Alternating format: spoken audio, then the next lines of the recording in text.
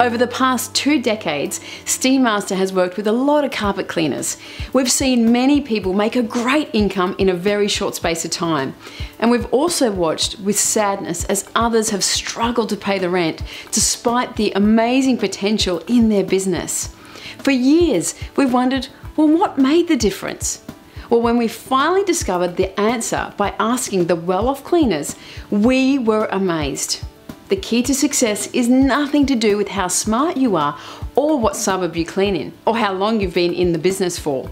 It has nothing to do with how hard you work either.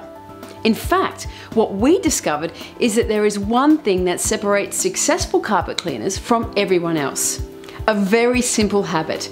Even more amazing, this habit just takes 15 minutes a day and it requires very little effort. And you can do it anywhere, at home, on a beach, or even in a park. Yet if you apply it consistently, you could potentially double your income in as little as 12 months from now. So what is that habit? Simple.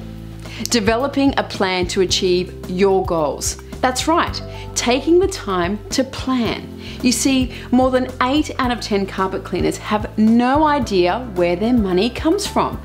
They don't know how many new clients they get, or how much each client is actually worth to them, or how many clients they need.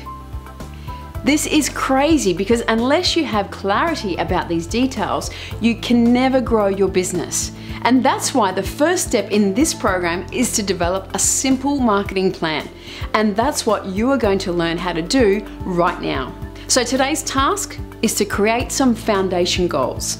So the first step is to jot down the weekly income you want to earn. If you're not sure what this is, work out how much money you need to pay your bills and multiply that by 3. Some online tools like Mint and Pocketbook can help you get clear on your spending habits. Step number 2 is to write down how many clients you have now and how much money you make each week. Then calculate your average earnings from each client. For example, if you make $1,500 a week and you have 10 clients, you earn on average $150 per client.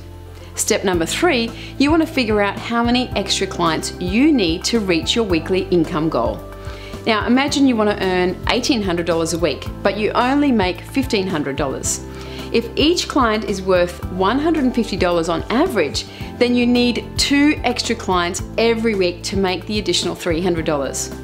So when you've done these 3 things, decide on a time each day where you commit to 15 minutes to read the marketing plan and strategies in this course to get extra clients. You want to schedule it in your diary right now and set it to recur daily and make this a priority.